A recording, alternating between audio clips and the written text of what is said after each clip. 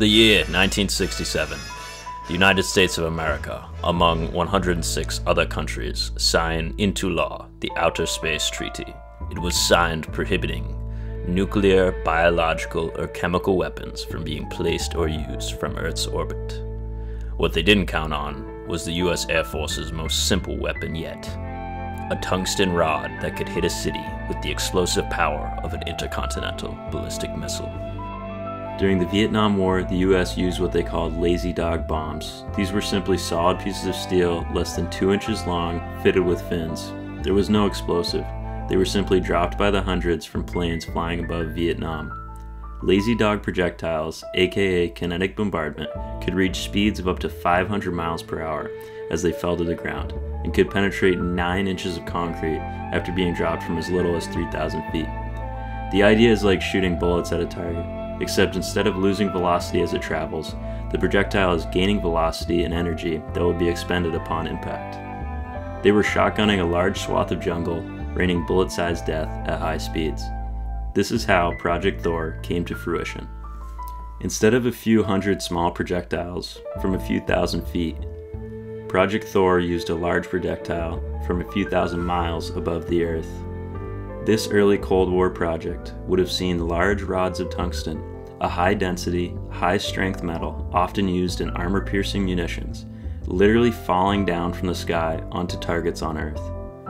Pointed rods around 20 or 30 feet long and several feet in diameter, similar in size to a modern-day telephone pole, would have been sent into space via rocket and housed on satellites, where they then would have been dropped onto hardened targets like underground bunkers. The idea was originally conceived by Jerry Pournelle, a science fiction writer and space weapons expert, sometime in the early 1950s, while employed at Boeing.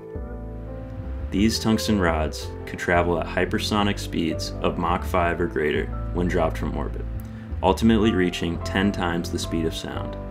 These so-called rods from God would be so completely devastating, they could totally forego any explosive payload, be it conventional or nuclear. The rod itself would penetrate hundreds of feet into the Earth, destroying any potential hardened bunkers or secret underground sites.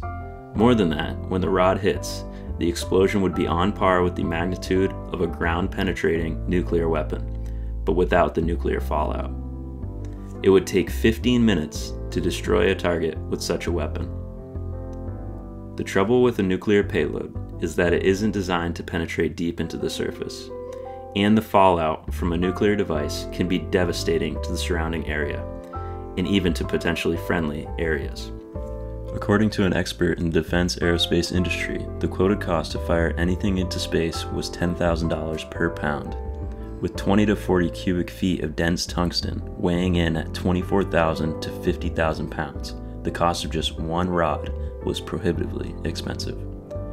The cost ranged from $240 to $500 million per rod, which was unimaginable during the Cold War. These days, not so much.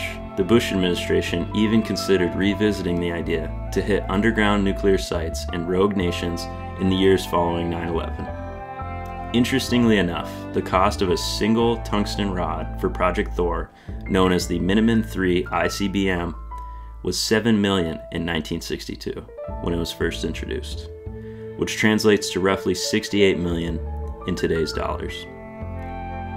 Cost is ultimately what ensured that this science fiction-esque idea never made it off the ground. Aside from the cost to produce such projectiles, launching telephone pole-sized rods 1.7 times denser than lead would require rockets of massive scale, which would have been far too expensive for the time.